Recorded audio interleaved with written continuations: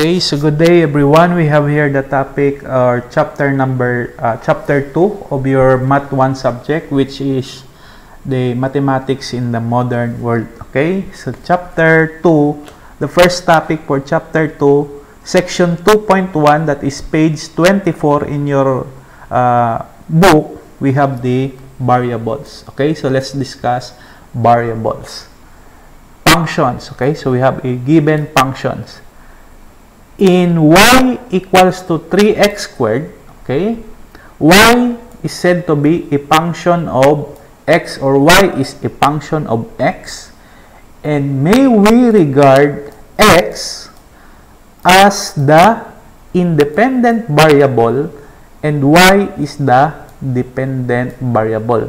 Okay, so x is your independent variable and y is your dependent variable.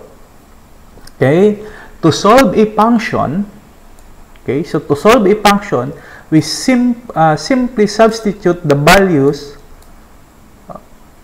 to the independent variable to solve the value of dependent variable. Okay, so we simply, this is why we simply substitute the values to the independent variable to solve the dependent variable. Okay, so say for example, number 1, we have f of x or y. Okay, so f of x or y. Okay, so f of x, which is also equals to y, is equals to, our equation is 4x squared minus 3x plus 14. That is our given equation. Okay, so plus 14. Okay, now we are going to solve for f of 4. So solving for f of 4, we have f of 4 is equal to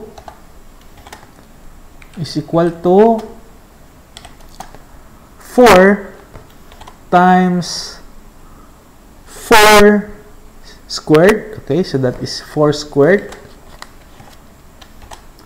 minus 3 times 4 plus 14. Okay, and then our f of 4 is equal now to 4 times 4 is 16 times 4.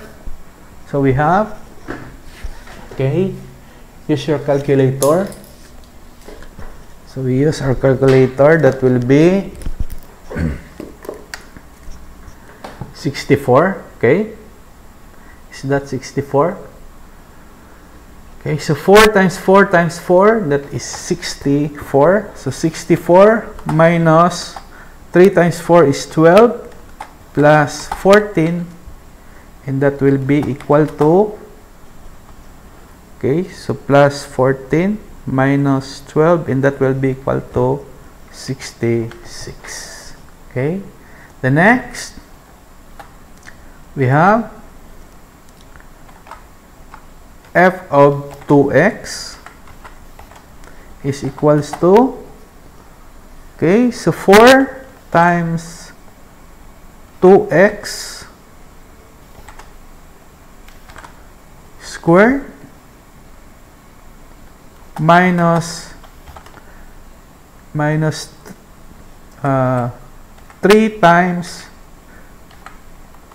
2x plus 14, and then we have, so we have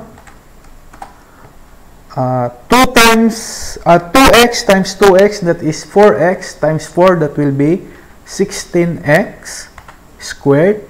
Okay, so 16x squared minus 6x plus 14. Okay, so that will be the answer for f of 2x. The next we have f of 2a plus 3. So we have 4 times 2a plus 3 squared, and then we have minus 3 times 2a plus 3 plus 14, and we have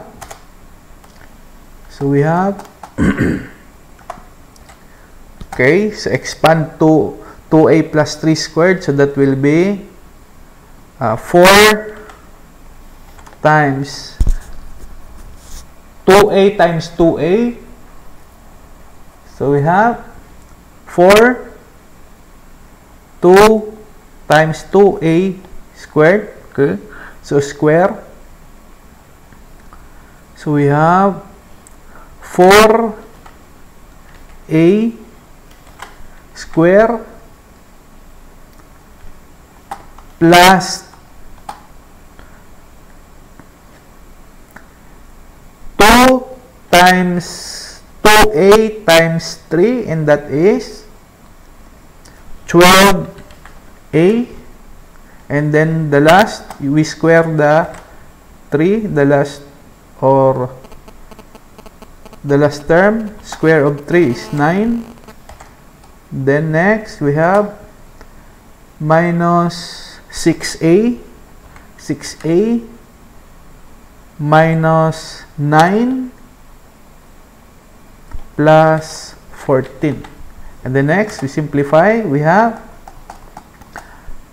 what's the 4 times 4, which is 16 a squared plus 4 times 12, and that is 48a plus 4 times 9,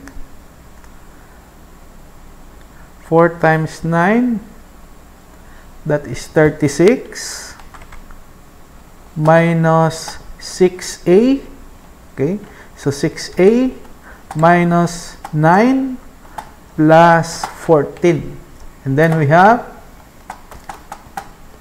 equals to 16a squared plus 48a minus 6a, okay, so 48a minus 6a, and that will be 42a, then 36 plus 14, that is 50 minus 9, and that is 41 plus 41. Okay, so that's the answer for f of 2a plus 3. And then next, we multiply. Okay, so we have, the next is, we're going to find for f of 2x multiplied to, okay, so multiplied to f of x. So we have, so f of 2x is, okay, so f of 2x, let's copy, this is the f of 2x. So copy. So f of 2x, this is f of 2x, and f of x is this one, this is the f of x. So copy. So we multiply these two. Okay. So this is, we multiply these two. Okay. So that will be then the product will be the answer for your f of 2x times f of x. Okay, so that is the variables, okay, or functions. In functions, you have your independent variable and your dependent variable. To solve a function, we simply substitute the value of of x in a given equation. This is the value of x, okay? So the value of x is 4, the value of x is 2x, the value of x is 2a plus 3, the value of In other, we have 2x and x. Okay, so I hope you understand the discussion through this video, and God bless us all.